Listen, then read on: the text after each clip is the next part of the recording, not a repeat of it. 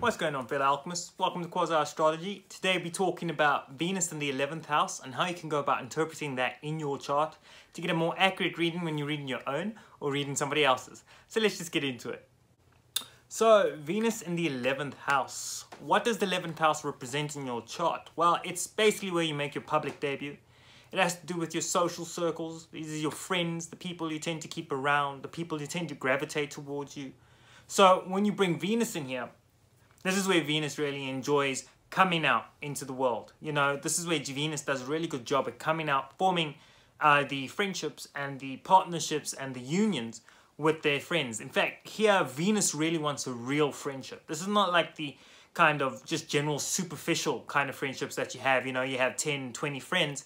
This is Venus who wants 4, 3, 2 even possibly one friend who's always there, but it's all encompassing, a real friendship, deep rooted type of friendship.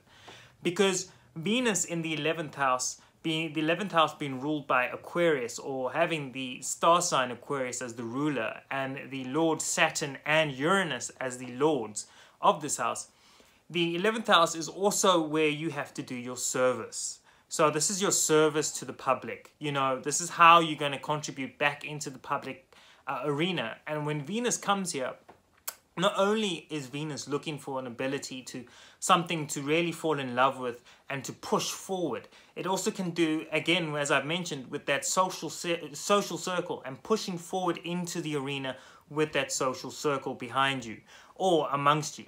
You don't want to go into that situation where you go into the community alone. With Venus here, you want to go in with others to back you up. You want to contribute in a group-like atmosphere and help build real relationships with these people in the process of doing this great thing, this kind of project that you're trying to work into the realm of reality and into the public spectrum.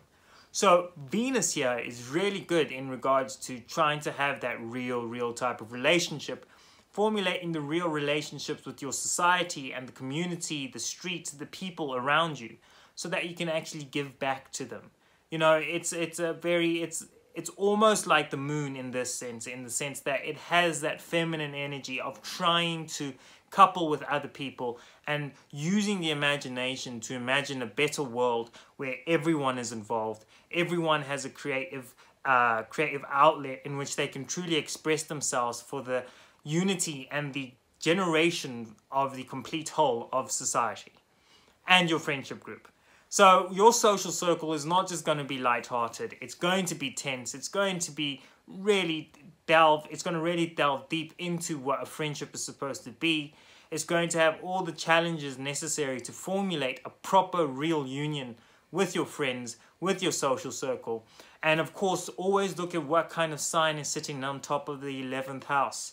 It all depends on what sign is sitting on top of the 11th house. If you have Leo sitting on top of the 11th house, which with Venus in here, you're gonna most likely gravitate towards the social group that wants to be seen, that wants to be heard, that wants to be known for what they do and what they accomplish in life. You know, so they don't just want to be seen; they want to be known. They want to be famous because of it.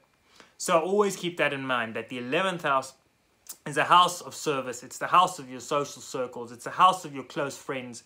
And it's the house of how you give back to society and in what way the community is going to give, is going to receive you. And when Venus comes into this, Venus provides that feminine, artisan, creative energy, and also that ability to meld and merge deeply with the community, deeply with your social circle, and provide a service to the community that you really enjoy accomplishing. You know, something that you really are passionate about. So, fellow alchemists, that's Venus in the 11th house. I hope you enjoyed that. Please don't forget to subscribe, drop a like, and if you have any comments, drop them down in the comment section below. And I'll see you next time for Venus in the 12th house. So, take care.